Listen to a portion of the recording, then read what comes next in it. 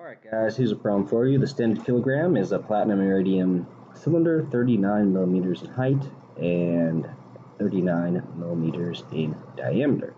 What is the density? Well, we know that density is equal to mass over volume. We know that the volume of a cylinder is equal to the area of the circle times the height. And we know that the area of a circle is equal to pi r squared. And because it gives us diameter and not radius, we know that a radius is equal to the diameter divided by 2.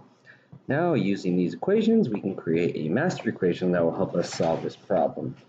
So density is equal to mass over pi diameter over 2 squared times the height. Now we simply plug in the values, and 1 kilogram is equal to pi times 39 millimeters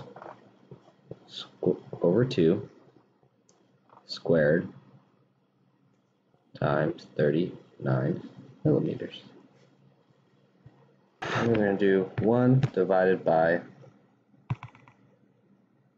pi times 39 divided by 2 squared times 39 again for the height. And it comes out to 2.15 times 10 to the negative 5. So we have 2.15 times 10 to the negative 5 kilograms per millimeter cubed. Now, if we wanted to convert this into SI units, we know that milli is equal to 10 to the negative third, meaning there's 10 to the third millimeters in 1 meter. And so we do a quick unit conversion.